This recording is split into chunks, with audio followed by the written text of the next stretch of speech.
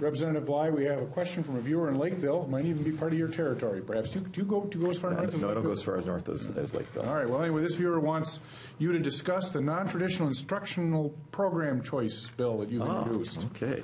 So maybe it's a relative. I don't know. But we do want to talk about it. So tell us a little bit about what this viewer is asking us about. What this bill it comes from is, in part, the last session we passed education bill called World's Best Workforce.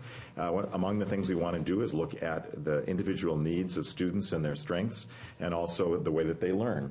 And I think one of the downsides of the accountability and testing we've done in the past is we've seen some programs get ignored or shut down or lost.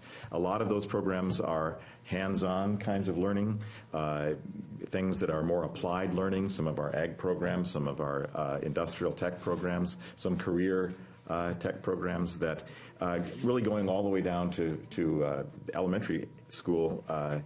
What we need to do is start thinking about how do we have pathways for kids who learn differently, where their strengths are really have to do with hands-on applied learning, and that's where they're going to be successful.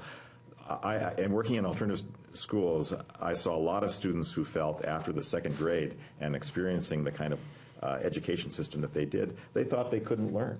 They thought they were unable to learn in the system, and it was very defeating for them, and it was hard for them to advance. So I think we need to pay attention to that and make sure that if we're going to talk about having different pathways for students, we need to make sure that they're in place. So what my bill does is says that every school district must offer what we would consider a non-traditional kind of program, K-12, for students to have access to.